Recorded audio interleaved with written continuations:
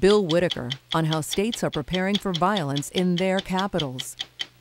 This week on 60 Minutes, we reported on the events of January 6th, when an angry mob stormed the U.S. Capitol and overwhelmed the Capitol Police. We wanted to know, are states prepared for violent protests on Inauguration Day? We spoke with Michigan's Attorney General, Dana Nessel. The FBI has warned of armed protests in every state. How severely are you taking that threat in Michigan? We're taking it extremely seriously. So there's been coordination with law enforcement at all levels, federal, state, municipal, local, all in this effort to combat what we see as potentially very dangerous protests coming to the Michigan Capitol this weekend and beyond. So what precautions are you taking?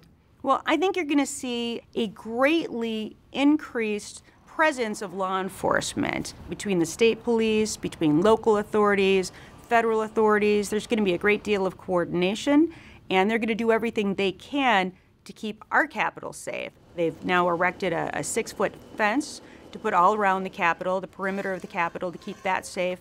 Of course, for me, my concern is, what do you do when the Capitol building is open again? And then what precautions are you going to take? Are you still going to allow people to walk in with firearms, even if they're concealed? Are you still going to allow people to walk in with bags or backpacks that you're not going to, explore to some extent? I understand that there was just legislation or restrictions passed on open carry in the state capitol. Is that correct? That is correct, and I think that will provide less embarrassment to our state, because you won't see individuals who are members of militia organizations carrying long arms, assault weapons, so brazenly. USA! USA! What we saw last April, you had essentially an entire government building, the state capitol, taken over by armed gunmen. Many of those individuals were actually involved in a plot to kidnap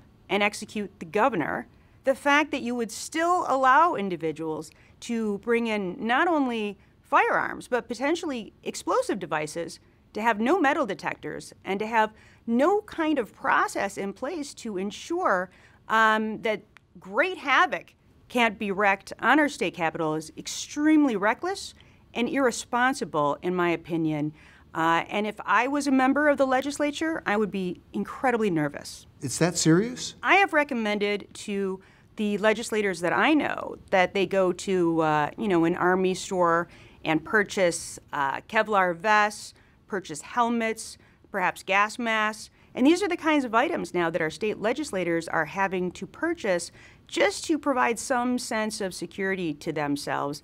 So we're hearing chatter about more violence in the days leading up to the inauguration on the 20th. What are you hearing? Well, I'm hearing much of the same. Of course, this has really had to go underground at this point. And because social media platforms at long last have removed many of these organizations from their platforms, it's made it harder for them, which is a good thing. I mean, to make it as difficult as possible for people to know how, what, where, when you're going to be meeting up and what the plan is, I think that's very, very helpful. But that chatter is still out there. That interest in causing a havoc, both in Washington, D.C. and at state capitals around the country, it's still there. And we still have to be very prepared for it, much more prepared than they were in Washington, D.C. last week, or that we were in Lansing back in April.